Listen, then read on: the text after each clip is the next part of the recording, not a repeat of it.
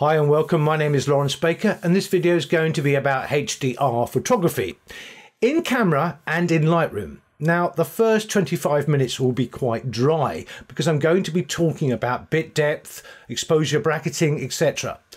And the Lightroom bit is extremely easy, so if you have no problems using Lightroom for HDR, you don't really have to go through with this. But I will tell you that if you want to turn out good HDR, you need to understand the basic concepts. So the first 25 minutes will be about that, and then we'll go into Lightroom.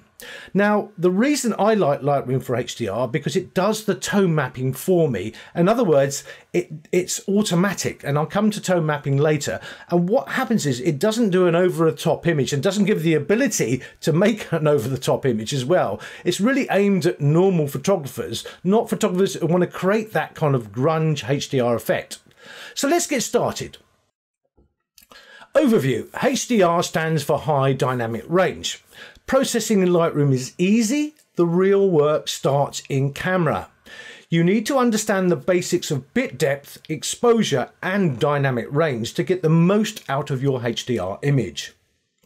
Assumptions. You have a camera that can shoot in RAW. Your camera viewfinder or camera monitor can display shutter speed. Helpful but not necessary is a camera that can shoot in exposure bracketing. More of this later. Right, let's explain dynamic range. It's measured in candelas per square meter and is dimensionless. It uses a logarithmic scale and is best expressed as a ratio. From our point of view, we're going to stick to ratios. Dynamic range is based on luminance, not color, but on luminance. It can refer to a scene, camera or display or monitor, whatever you like to call it. So it's scene referred, camera referred or display referred.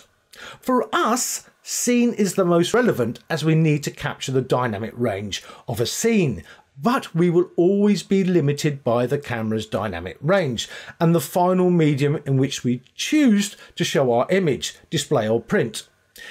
It's not unusual to have a scene with a dynamic range of 10,000 to 1 ratio, especially if shot indoors with a window casting light into the scene. So if you need to photograph that window and there's shade to the side of that window, that's a very high dynamic range.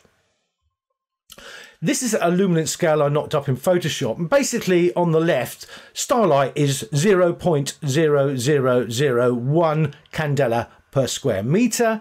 Indoors, average light indoors is 1 candela per square meter, and if you were to photograph the sun, which is not advisable, it's 10 to the power of 8 candelas per square meter. Bit depth. Cameras can capture raw data in either 12, 14 or 16 bits or bit. Lightroom and other raw processing software programs convert 12-bit images to 14-bit images. Most of us have still got 12-bit sensors. Computers find it difficult to work with 12-bit images, hence the conversion. In fact, Lightroom in the develop module is working in 16-bit. A HDR image is a 32-bit floating point image, so theoretically there's no limit to the amount of dynamic range it can show. But obviously the scene is where the dynamic range is, so you can't create more dynamic range with the 32-bit image if it isn't already there. Bit depth and a bit more depth. Bit depth and dynamic range are separate concepts, but it helps to understand bit depth, as bit depth is an indicator of what dynamic range is possible. To add confusion, bit depth can be expressed per pixel, per color channel in an RGB red, green and blue image, or by overall image bit depth. There's a lot of confusion caused by some quoting per channel bit depth rather than per image bit depth or even per pixel bit depth. For instance, many will say it's an 8-bit image rather than a 24-bit image. What they mean is an 8-bit per channel image, which is really a 24-bit image. An 8-bit per channel image has 256 tones or colors per channel, so 256 times 256 times 256 equals 16.7 million colours. Overall, it's safer to quote bit depth per channel, as the digital imaging world works this way, especially when using Adobe products. Bit depth is not dynamic range. Strictly, bit depth and dynamic range are separate concepts, because you can upgrade an image to a higher bit depth using Lightroom, but you are not increasing the image's dynamic range. i.e., you can take a 14-bit image in a raw image inside of Lightroom and output it as a 16-bit TIFF. But that's not increasing the dynamic range. It has the ability to show the dynamic range of a 16-bit image, but if you captured it with a 12-bit camera, well, you know, you're not going to have a huge dynamic range. Most cameras shoot in 12-bit, which I mentioned before, and it's converted to 14-bit by Lightroom. So if your camera shoots a single image at 12 bits, you can turn it into a 16-bit TIFF, but it will not have the dynamic range of the same shot taken with a 16-bit camera. Right, it's just a little table here. A 12-bit sensor has a dynamic range, or theoretical dynamic range, of 4096 to 1. This will always be limited by noise. 14-bit sensors, and there are cameras out there with 14 bits, it's 16,384 to 1. Again, there will always be some noise.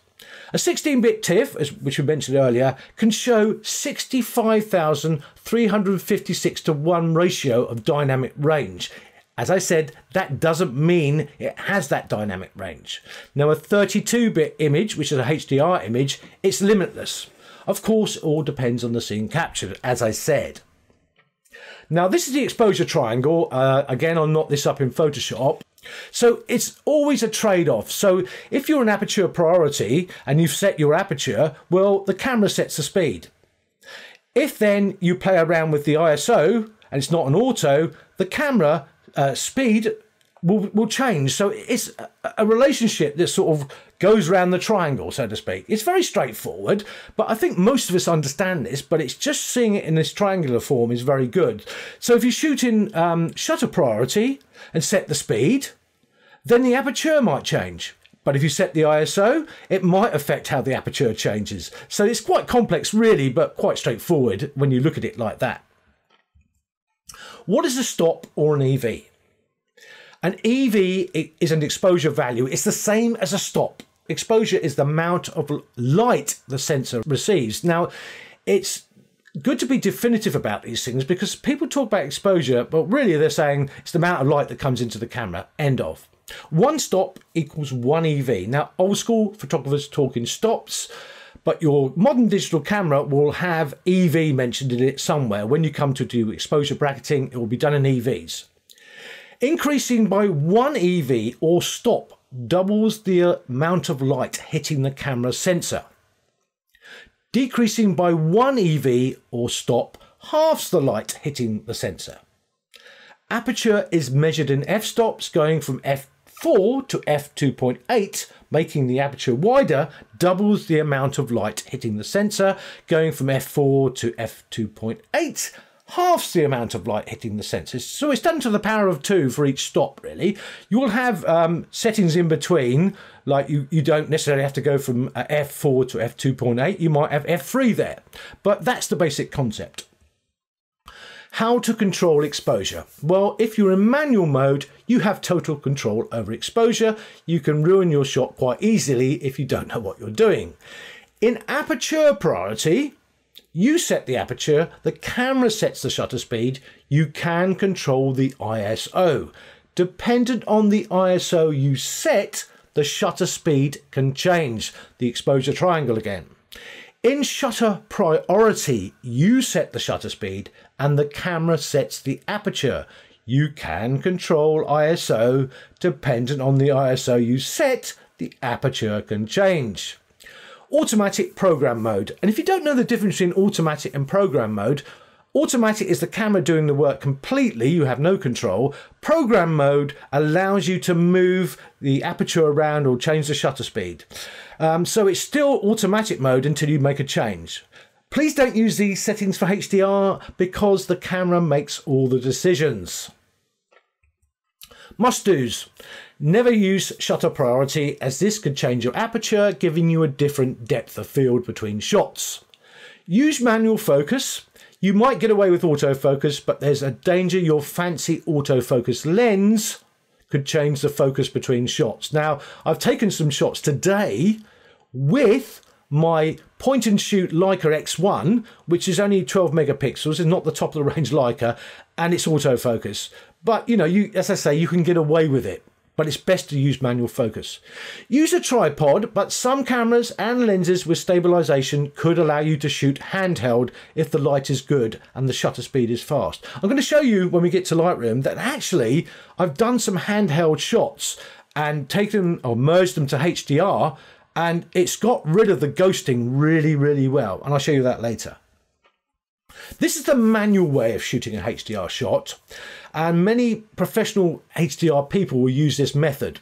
In fact, they even use spot meters, but using aperture priority or use spot metering on your camera, or even a dedicated spot meter, and they are quite expensive to buy, set the ISO to the native ISO of your camera, which is usually ISO 100. Point your camera at the brightest point and note the shutter speed. Point your camera at the shadows and note the shutter speed. Taking the shutter speed for the highlights, multiply this number by 4. I use an app on my phone for this, or a cheat sheet, to find the next shutter speed. Keep multiplying by 4 successively until you exceed the shutter speed of the shadows. A notepad helps here, obviously. Decide how many shots you need to capture the dynamic range. Again, a cheat sheet or phone app could help. For a normal outdoor scene, 3 shots at 2 EV apart will be enough. Now, I have never used the manual method, but I know it works. And people who are very, very fussy will have literally a spot meter, and they will go around spot metering their scene. Now, spot meters not only measure reflected light like cameras, but they can measure the light falling on a subject. So they are quite useful in that respect. But for me personally, I don't want to mess around too much in the field. And the next method, exposure bracketing, is very, very simple and much easier to get your head around. Most of us will have cameras that are capable of shooting in exposure bracketing. It lies in the menu system of your camera. Put simply, you set the number of shots you want, the amount of EV or exposure value you want between each shot. Exposure bracketing in a bit more detail here. The camera decides how it wants to alter the exposure value based upon the camera's mode: manual aperture priority, shutter priority, or program auto mode. And we're not going to use program auto mode. Whilst in bracketing mode, the first shot will be at the camera's choice. So it'll try and expose the scene perfectly. That's the camera being in automatic mode, so to speak. The second will be underexposed by the EV you've set. The third will be overexposed by the EV you set. Some cameras do not follow this method, but most do. Although the way the camera changes exposure can change between different models, it normally follows this method. How exposure bracketing behaves? Well, it's about the modes that you're in. In aperture priority, the camera keeps the aperture constant and changes the shutter speed.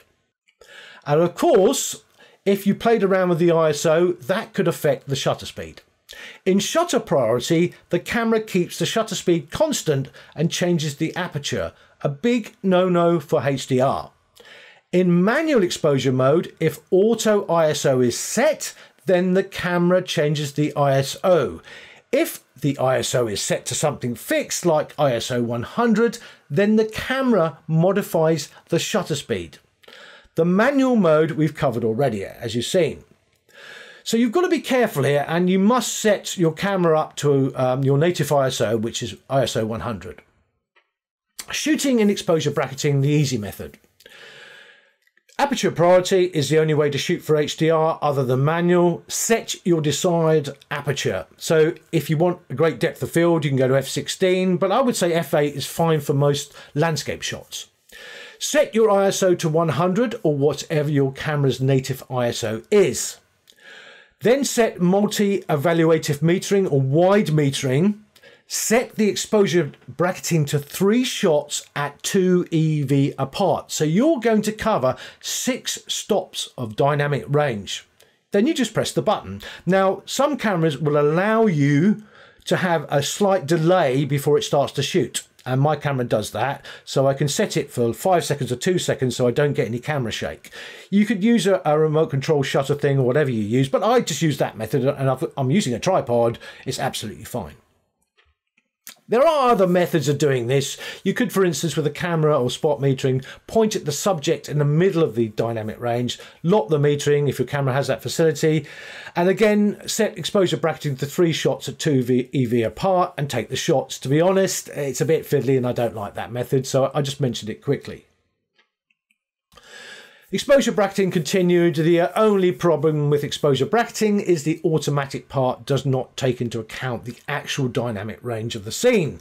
So it could possibly exceed 6 stops of range, but it's unlikely. But you could make it brighter than it necessarily needs to be. So that's the one downside of it.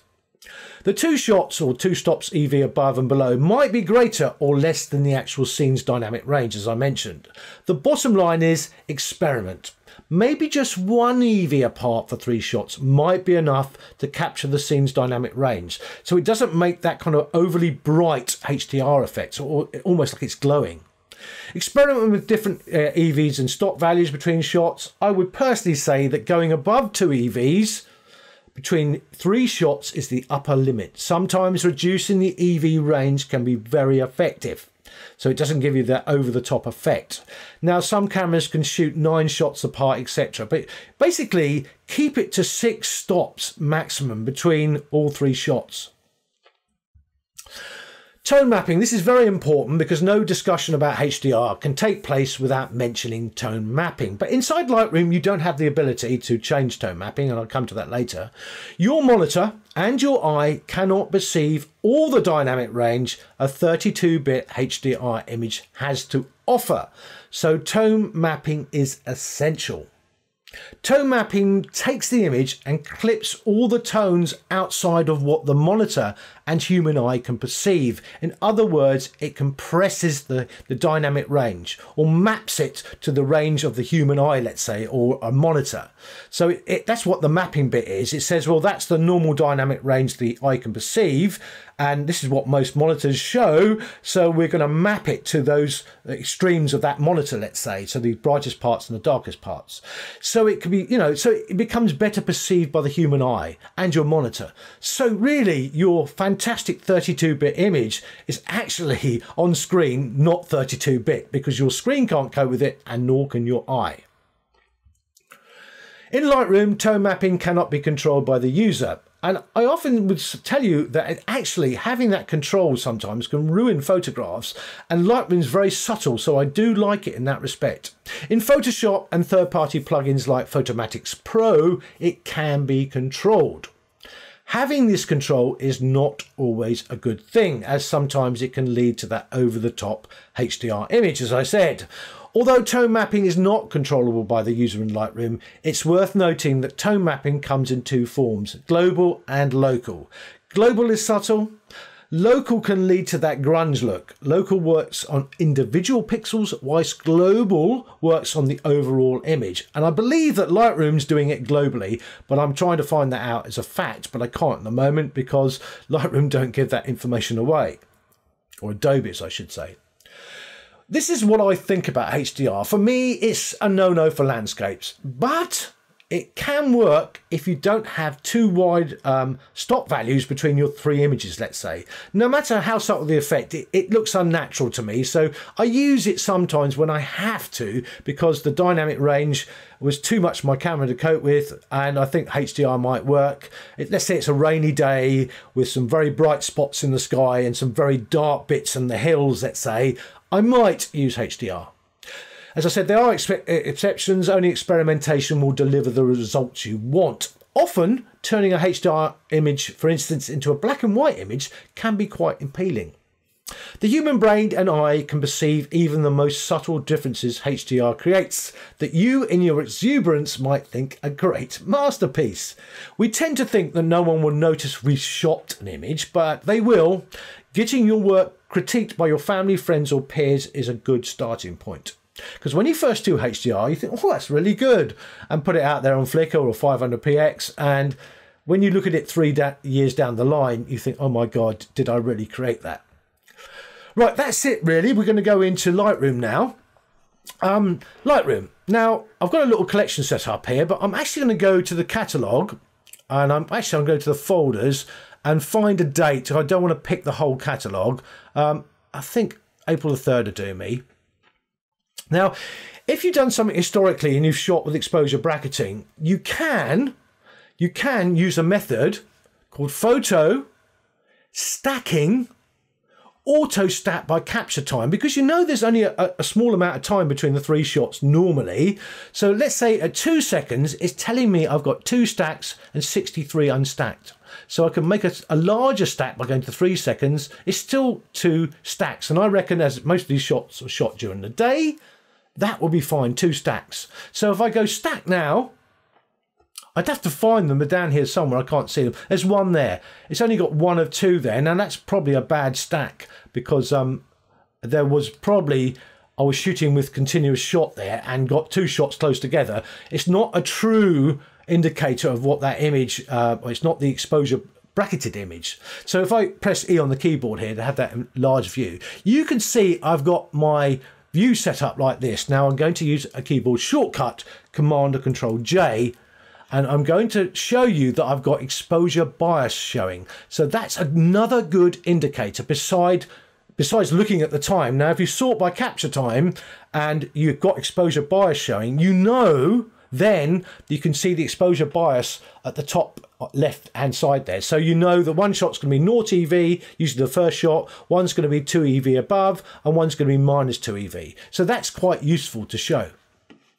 As I said, if you've shot nothing but exposure bracketing all day, it'll be very straightforward, just sort by capture time. Let's go back to my collection that I had. Shut this down. Collections. Right, let's come out of that and go back to it. Pressing G on my keyboard, I can see that one in the corner is 0 EV, 3/10 of an EV, minus 3/10 of an EV. So I've only got 1 stop between the 3 shots, and I did it deliberately because I didn't think the dynamic range was there in that image. Now I shot this handheld. So I'm now going to go straight into merge to HDR, because I've already done lens corrections and we're not covering lens corrections here. So this is 3 handheld shots. Admittedly, my camera had image stabilization on, not the lens, but the camera did. So let's select the 3 shots, click on the first one, click on the third one, and shift click on the third one, I should say, and then go photo merge HDR. Control H on a PC, Control H on a Mac. Now we're going to see a preview here, and I want to show you about deghosting straight away. Now, if you shot with a tripod, you could probably get away with not ticking auto align, but normally I leave it on. Now, if you look at that image, you can't see the ghosting, but what I'm going to show you now, I'm going to put it onto medium because there was definitely movement. There's dogs in the foreground, and dogs do not keep still. So it's building the preview now. Right, it's built the preview. If I click on Show Deghost Overlay, you can see these 2 bits here. I've got quite a bit of movement, the dogs and the woman as well. So I'm going to have deghost on. I'm going to set it to medium. Auto align, well, that does its best as it's handheld to align everything. And I would say for shooting handheld, it's a definite. Even if you're shooting with a tripod, I recommend you have auto align on because it helps to stitch it together. Auto tone is the normal develop auto tone you have in a develop module. It's nothing to do with HDR. It's just Lightroom doing an auto tone that you would do in the develop module anyway, and I'll come to that in a minute. So let's merge it. It should appear in the collection. I'm absolutely certain it will do, actually. So it's doing its work. The progress bar is going at the top left hand corner. So there's the HDR image. Let's press D on my keyboard to develop it. When it renders on my screen, you will see it in all its clarity. It's taking its time. Right, what's wrong with that? Nothing. Now, if you look in the basic panel, it hasn't done anything to the white balance, but it's done an auto tone, and that's what auto tone is. Now, all I would probably do with this is stick the clarity up, probably go daylight for that. I want to do it quickly. I normally would play with the sliders. Press M on my keyboard to get the graduated filter up, drag it down to darken the sky down. I've got a preset called Standard Sky. I don't normally use presets, but I'm going to use it on this occasion. When it renders, I'm going to close this down and say, well, that's not a bad shot. It's not over the top in any way at all. It's only 1/3 of an EV between 3 shots, so 1 stop of light, because I don't believe the dynamic range was there. So you don't have to use 2 EV between 3 shots, because there's not many shadows, probably in the grass there, but am I interested in the shadows in the grass? Not really. And I think that's quite a pleasing effect. I've not even sharpened it or anything, so I could put the sharpening up a bit more, but you know, hey, it looks okay. Now, this is a 32-bit image on my screen, so when you move the sliders in the develop module, you're getting a little bit more control over the image. And that's the great thing about working in higher bit depth. So when you're in Lightroom normally, you're working at 16 bits. Now, people say, well, the human eye can't perceive 16-bit images, but for editing, it gives you more control. You're less likely to break up the integrity of your image when you're developing in 16-bit. Now, in Lightroom, it's automatic. You are developing in 16-bit. You are developing in the ProPhoto RGB color space as well. More of that in another video. So that's that done. Back to the grid, G on my keyboard. Let's find this one here, because this was a real challenge. I'm going to go E on my keyboard to go into loop view in the library module. Now, the first shot, his head's moved, and I believe his hands moved. So you can see his arm moving and his head. Third shot, not a lot's going on. Well, not a lot, but basically he is moving about. So let's go back to the grid, G. Shift click on the third image. Keyboard shortcut, Control H. Get my preview up. I've got it already on medium because it remembers your last settings, so this will help us along the way a bit. There's the image. Because I've de-ghost overlay on, all those red areas are where he's actually moved. Now I'm going to leave it with medium because I believe it'll be all right. Merge. Now, if I probably unticked auto align, it wouldn't be as good as this, because auto align is about it trying to align the images up. Now, where it's got ghosting and stuff is being moved, it will actually remove it from the picture, or take one of the pictures and say, well, we'll leave his arm there. And it does some fancy work to make it look normal. So there's the image. I'm just going to press E on my keyboard now. I'm not going to go into the develop module. I probably would for this. It's still rendering on my screen at the moment. It's loading. I would probably play around that quite a bit because it's a bit bright, but can you see any ghosting on that image? It's really, really good. Even zooming in, I can't see anything. It's amazing, really. So let's move that back up there. Let's go back to the grid a sec. This is one I shot with my tripod. Now, I shot it indoors with a little very low wattage light on. Now, this is where HDR really works. For stuff like real estate photography, it is fantastic, because if you need to brighten up a scene, I can't make that scene any brighter without using a flash. And again, that might give it a harsh effect. So I would probably use HDR if I was a real estate photographer, or I was doing architecture, because HDR seems to work very well on strong lines of man-made objects. And I would experiment shooting cars and buildings and trains, because it can be quite effective. But for landscapes, I don't like using it, and I would probably only use 1 stop between 3 shots. Now, the way I actually prefer to do things is I take the exposures into Photoshop and I play around with layer masks, and that's for another video, and that's the way I get my effect. It's almost like using a graduated filter inside of Lightroom, or using one on your lens, let's say. I play play around in Photoshop a lot. It is a lot of work, but if I was being fussy, this is the way I would do it. I would go away from the HDR look, shoot in exposure bracketing, which I always do, by the way, because I know then I'll get one shot that's going to be pretty good. And if I need to go into Photoshop and play around with layer masks and blending modes, I can. So let's get going with this. If I selected 3 images, I haven't yet. Shift click on the third one. Control or Control H, not Command. Even on a Mac, it's Control. It's generating the preview. I really don't need deghosting on here. I'm going to turn deghosting off because it's not necessary. Now, as I shot it with a tripod, probably auto align is not necessary. If I turn it off, I don't honestly think I have a problem. Now, I haven't got a problem. To save it trying to calculate something that's not moved, you could untick it. Auto tone, as I said, is about the develop module. Don't worry too much about it. Let's merge this and compare it to the middle exposure, what my camera took it at, what it likes to take it at, which is 0 EV. Now, there's it on the screen. I'm not going to play around with it in develop module. It's too large at the moment, so I'm going to zoom down by going Command on my Mac or Control on the PC and minus. So there's that image. Now, to compare it to the one my camera would have shot, normally, that's the 0 EV one. Look at that. That's amazing difference. So it's done a really nice job. I can do compare if I wanted to. Let's do it actually. Yeah, I'll do a compare on it. 0 EV, I believe it's N. There you are. That's the 2 images side by side. Look at the difference.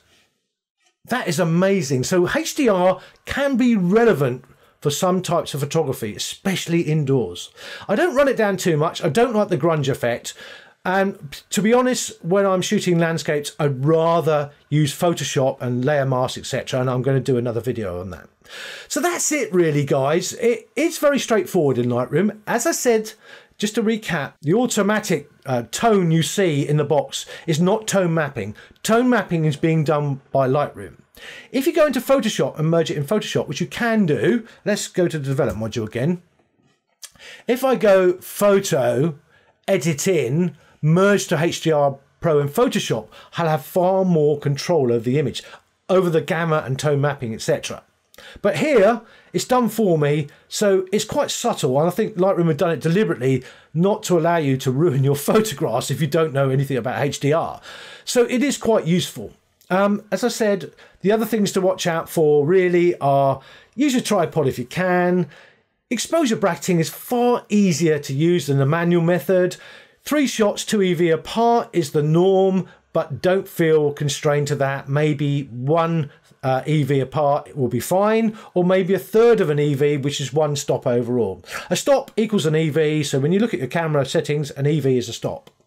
I hope you got something from this, guys. It is a pretty dry video. I'm really apologise for that, but you know, to understand how Lightroom is working, you need to understand bit depth and the concepts, and I hope you've got something from it. Thanks very much.